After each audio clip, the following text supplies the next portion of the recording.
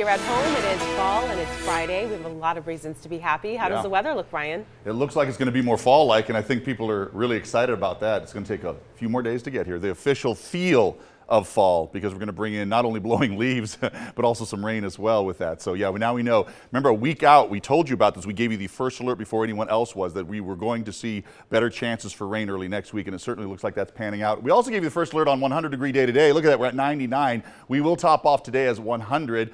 It's not the latest we've seen 100. Early October we've seen 100s, but it's still pretty late to get a 100-degree temperature. Either way, for the weekend, mountains look good. Just get that strong wind on Saturday, not as strong on Sunday, and that portends to the valley as well. We will likely see stronger winds on Saturday than on Sunday. Noticeable, nuisance-y kind of winds on Sunday, but not as bad as Saturday maybe. But we have a lot of energy coming through here. All of this will help drag up the moisture that will be setting the stage for maybe a flood event too for Monday, Tuesday, Wednesday. Remember, that's where the flood watch is. That means be on the lookout for changing weather conditions.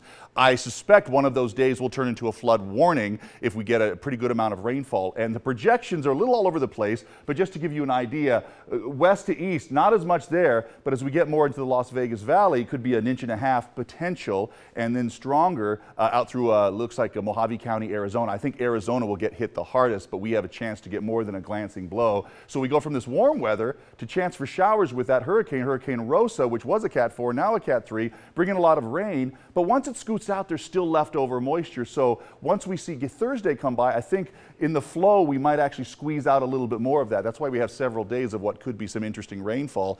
Tomorrow, just a warm day, but not the warmest we've seen, certainly. And we cool down a little bit more for Sunday, but then things get very interesting for next week. So a good weekend on tap. We just have to contend with the winds. And then 80s, which if we get enough rain on one of these days, it could really be 70s for afternoon highs.